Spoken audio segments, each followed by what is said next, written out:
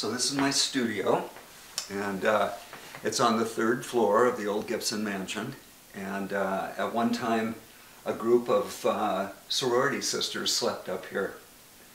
And during the life of the house, I don't know if this area has been used as a studio before, but that's what I decided to use it as.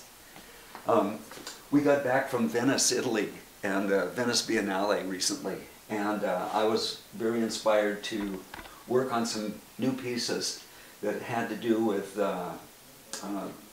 just larger issues like existence and life, and rather than maybe just the landscape, which I love dearly, and continue to work on pieces like that.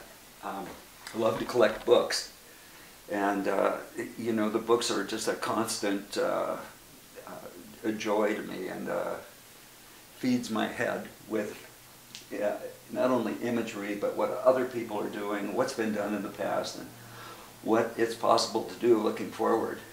Here is how I met my wife, Mary. I painted a picture of her Sheltie, and I had just returned from England visiting some of the Paleolithic sites there, including Stonehenge and Avebury and others.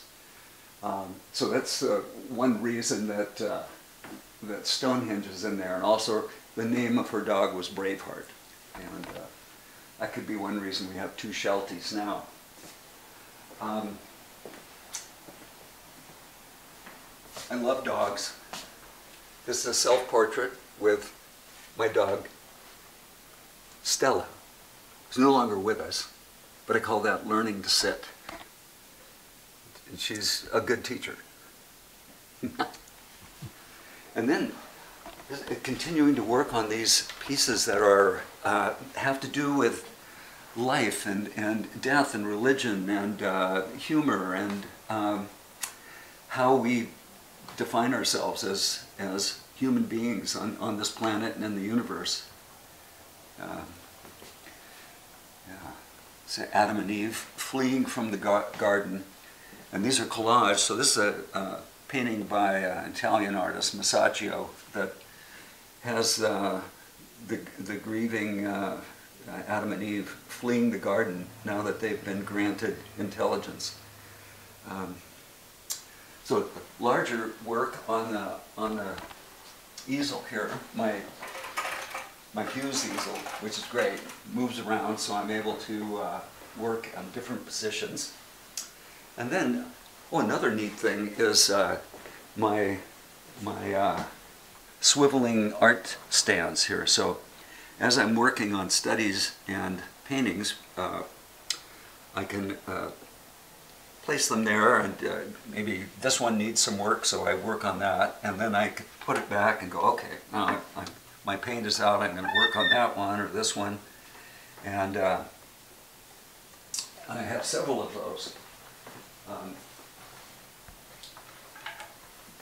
There are a few, usually before I do a larger scale painting, I do smaller work that would scale up to, for instance, this would be 9 by 10 inches, and as it went up to scale, it would be 36 by 40 inches. These are both landscapes from the Beartooth area. This one's painted on aluminum, so it has a bit of the reflective quality and luminescence of the aluminum coming through the layers of paint. Then there's the tools of the trade, which are my paints. I have them kind of segregated here as to different color families. You know, more brushes in case I didn't have enough brushes already. There's more. And then the new book that just came out, which is the last 22 years of work, mostly paintings